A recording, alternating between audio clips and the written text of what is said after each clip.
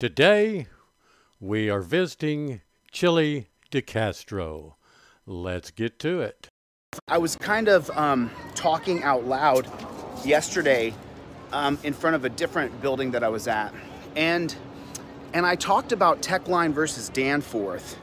And you know, there's people who go online and talk about the years that I've done my studying, and they say, oh, I went to law school, and so I know, I'm a bar certified lawyer, and you put this on your trifold.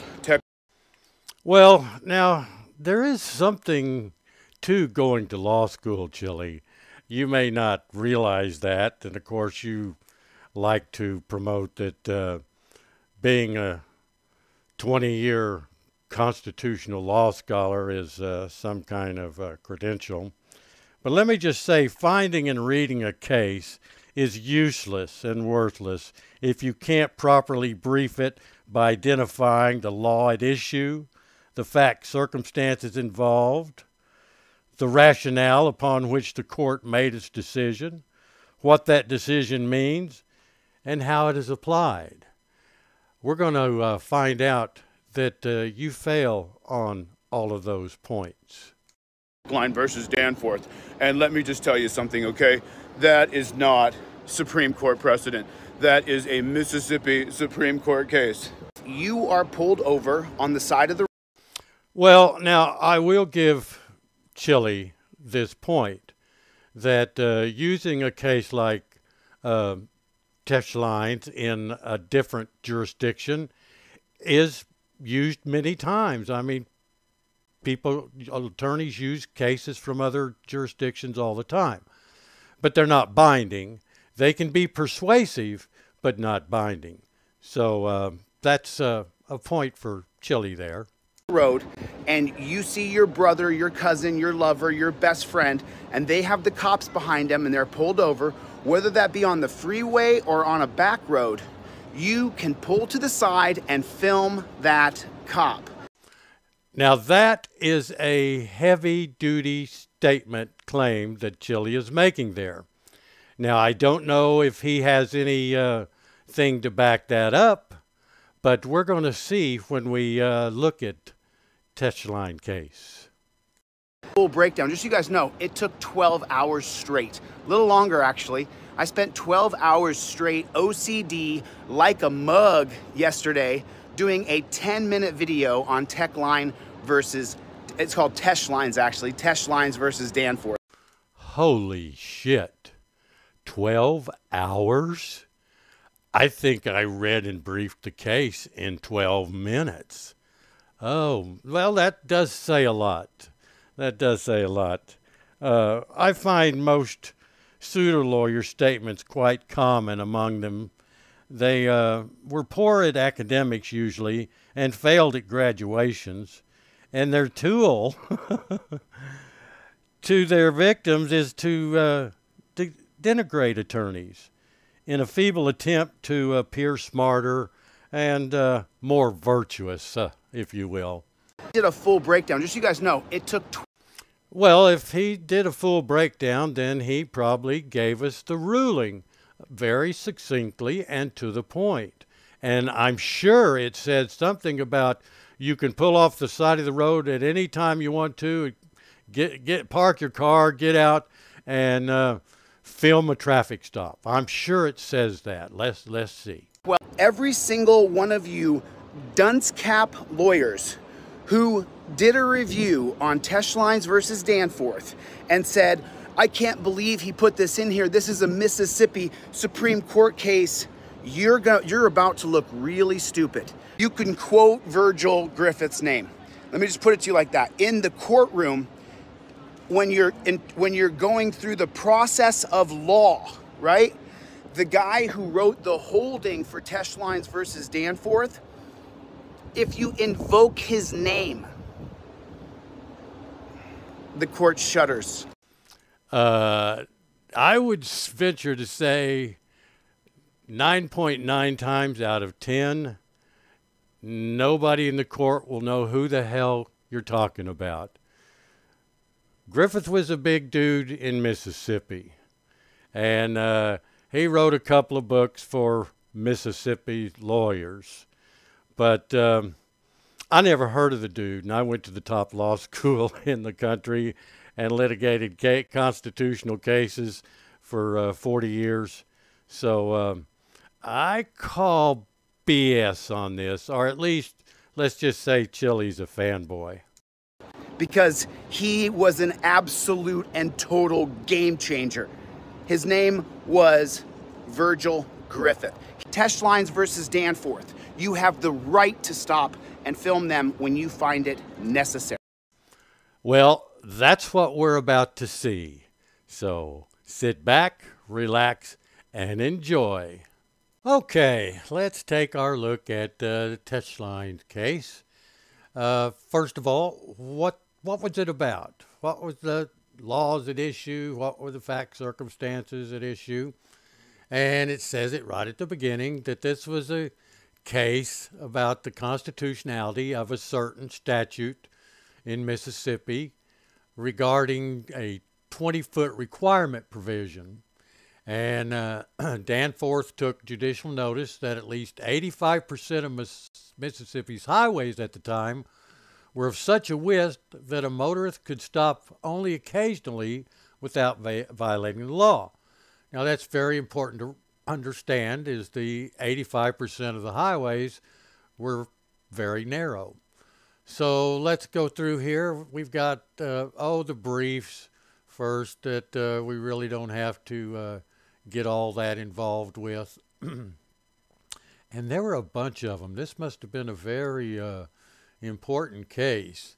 I'm just going to kind of stop things and show you some of the arguments they went through. Here's one that says, while automobilists have the right to use public highways for the purpose of pleasure or business, yet this right is not so sacred that it is beyond the control of the state and municipal divisions.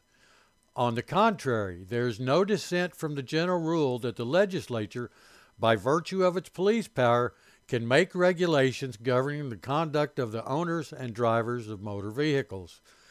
And of course that makes sense, and that was one of the arguments, that this law is okay because the state has the power to do it.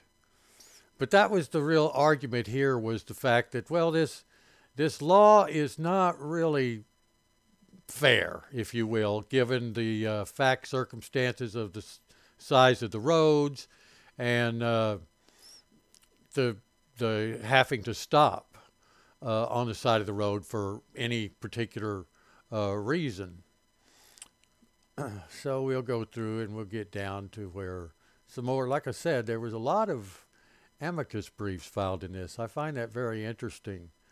And this is really what the issue of Teche is known for, and that's establishing what statute should be looked at as far as constitutionality and how it's actually executed in the real life of being on the roads.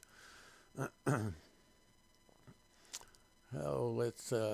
going slow enough so you can always stop it and read what you want to read. It's, there's the two sides and they're arguing, of course. But J. Griffith delivered the opinion of the court. And here it is. This case involves the proper and permissible interpretation of the statute known as the Uniform Highway Traffic Regulation Act. And the section reads as follows. And I'm not going to read it. You can read it and see what it was. And here's in section B is the exception to the rule, if you will. So the judge says the facts, so far as material to the point to which we shall confine this opinion and decision. So you can see right there, it's going to be a very limited opinion and decision. And some of the facts are is the appellant is an authorized carrier of passengers by motor bus. And on the occasion in question, specific to this case, stopped its bus to let off a passenger in pursuance of its established custom and duty in such cases. Well, that sounds kind of normal, that A guy's traveling on the bus, pulls the cord and says, okay, here's where I want to get off. And naturally, the bus has to pull over to the side. The thing about it was in this case is the buses were too big to meet the requirements of a 20-foot clearance of the center of the road. So he was fined, and a deathly accident occurred. So this was a civil case suing on negligence. It's not a criminal case fighting a traffic ticket. So I don't know how you could really use this trying to fight a traffic ticket, but that's what pseudo lawyers do.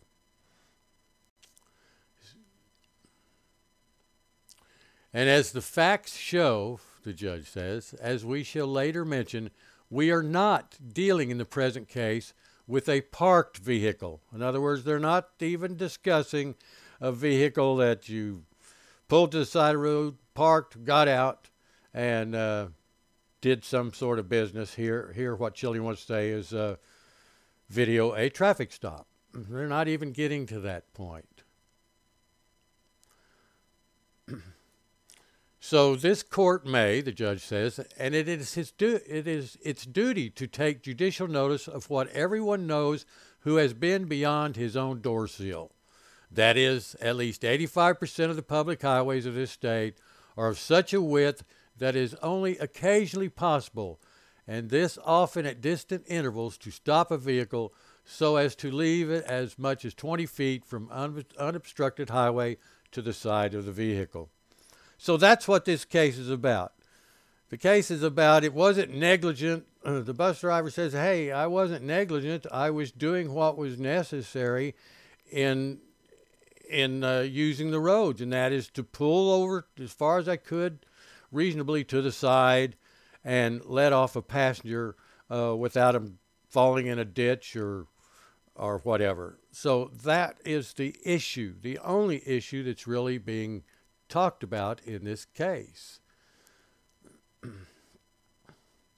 So the judge quotes and says, the right to travel means, of course, the right to go from one place to another. It includes the right to start, to go forward, and to stop when the traveler's destination has been reached. Well, that's normal. That's rational. That's not absurd. To speak to the first two of these fundamental rights without including the third would be to descend again into the absurd. And so far as the instant case, the case we're talking about, is concerned, that is what we have here. But we do not so limit that right. We affirm that it includes the right to stop on the way. How? Temporarily, for a legitimate or necessary purpose. In other words, like letting off a passenger as a bus. When that purpose is an immediate incident to travel. So I'm not sure that pulling off the side of the road, parking your car, getting out, and filming somebody else's traffic stop is an immediate incident to you traveling from point A to point B. So I don't know where Chile gets that idea. I think he likes to cherry pick words and then try to shoehorn them into his narrative.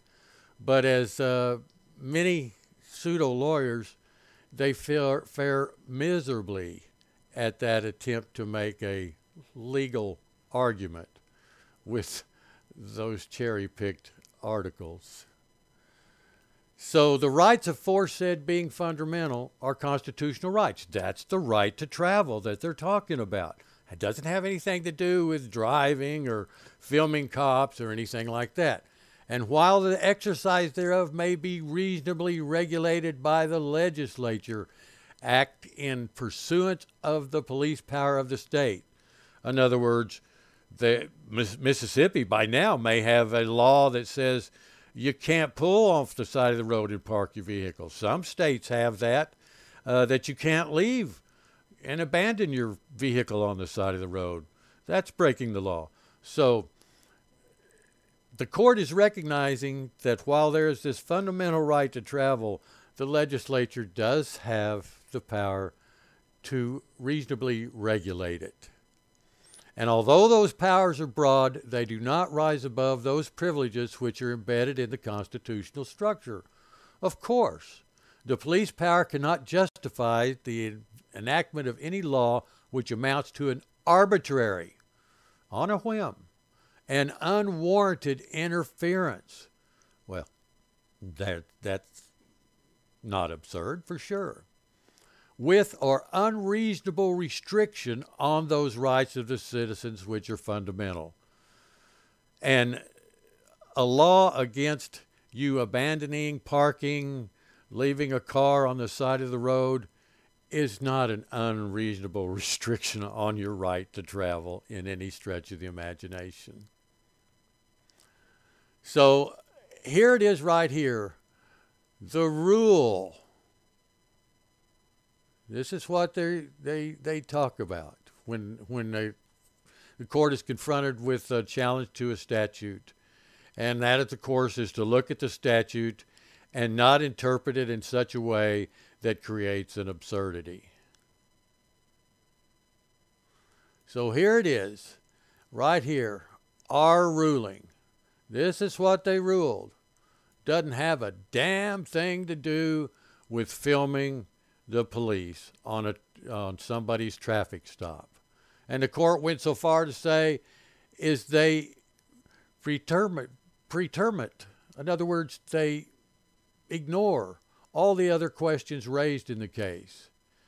And we have preferred to confine this opinion to the one issue presented by the quoted instruction and error within. And it must be noted that we have not decided anything about the parking of vehicles or leaving them standing. So there you go. That's what the case was about. Has nothing to do with pulling over, parking, getting out, and filming a traffic stop. Has nothing to do with it. They don't even address that. And besides that, it was a civil case regarding negligence. So you can't shoehorn this into a traffic citation and say, well, because I have the right to travel, that includes I can stop whenever I want. Nope, ain't going to work. Go ahead and try it. Enjoy the time that you have having your ass handed to you by the judge.